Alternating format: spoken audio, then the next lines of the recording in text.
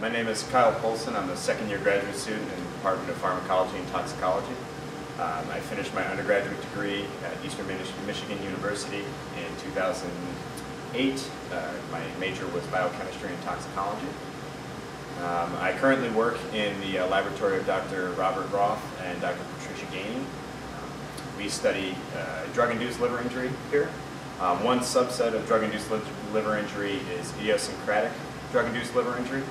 And our lab over the last several years has set up several in vivo models studying idiosyncratic hepatotoxicants. And now I, along with some other people, are working on in vitro systems to uncover the molecular mechanisms of the toxicities we've seen in vivo. I came to Michigan State mostly at the, or at least looked at Michigan State due to the recommendation of a faculty member at Eastern Michigan University. And from all my time in the communications before I interviewed, through my interview, and continuing through this year and a half that I've been here, I find that what brought me here and what keeps me here are the people, faculty, staff, and students alike.